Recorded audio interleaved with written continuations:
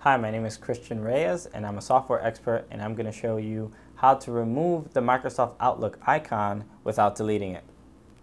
Now, this might seem a little tricky, but just to clarify, so this Microsoft Outlook icon right here, which is on my desktop, is not the actual program Microsoft Outlook. So essentially, if I delete this icon, it is just a shortcut to the program. So by removing it, I will not be actually deleting the program.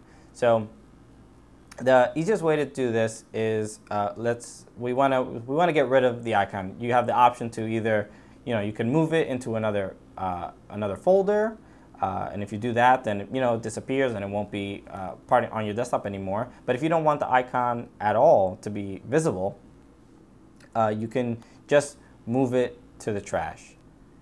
Now that is not deleting the program itself, and if you just want to bring back the icon, you open a Finder window, you go to Applications, Microsoft Office, and you see the Outlook icon right there, and you can just drag it right onto your desktop.